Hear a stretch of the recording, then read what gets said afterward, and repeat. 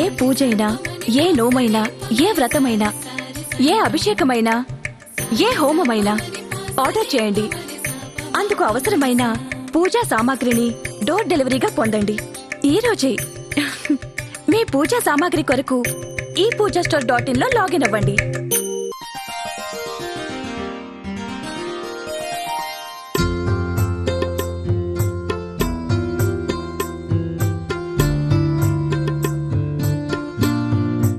వృషభ రాశి వారికి ఈ వారం చాలా అనుకూలంగా ఉంది. వృత్తి ఉద్యోగాల పరంగా అనుకూలంగా ఉంది, రాజకీయంగా అనుకూలంగా ఉంది, కెరియర్ పరంగా అనుకూలంగా ఉంది, ఆర్థికంగా అనుకూలంగా ఉంది, ఆరోగ్యపరంగా స్వల్పమైన ఇబ్బందులు గోచరిస్తున్నాయి. అయినా ఏమీ ఆందోళన చెందాల్సిన అవసరం లేదు. కోర్టు వ్యవహారాలు, కోర్టుకు సంబంధించినటువంటి చిక్కులు, వీటి గురించి ఎక్కువగా పోరాడాల్సిన పరిస్థితి గోచరిస్తుంది. అదే కోణంలో భూములను రక్షించుకోవడానికి అనేక రకాల ఉపాయాల్ని వెతుక్కోవాల్సిన పరిస్థితి గోచరిస్తుంది.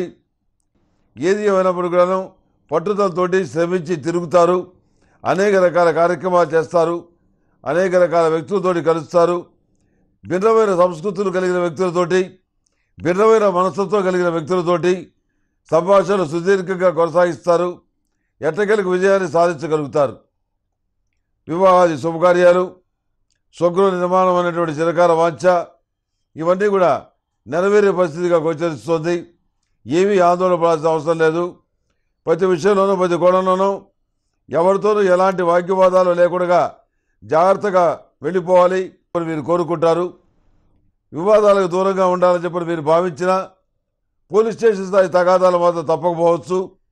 పక్క వ్యక్తులకు ఉన్నటువంటి మనస్తత్వం వల్ల వాడు అనవసరమైన విషయాలు మీ మీద గుడ్డగాచి మీద వేసి మీ పేరు బయటికి లాగుతారు.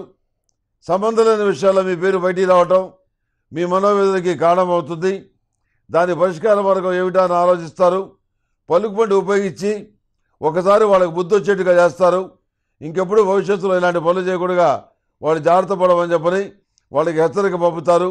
ఇది గట్టి దెబ్బ అవుతుంది శత్రువర్గం పాలిట. మొత్తం మీద మీరు అనుకుంటే ఏ పనైనా చేయగలరని చెప్పని నిరూపించగలుగుతారు.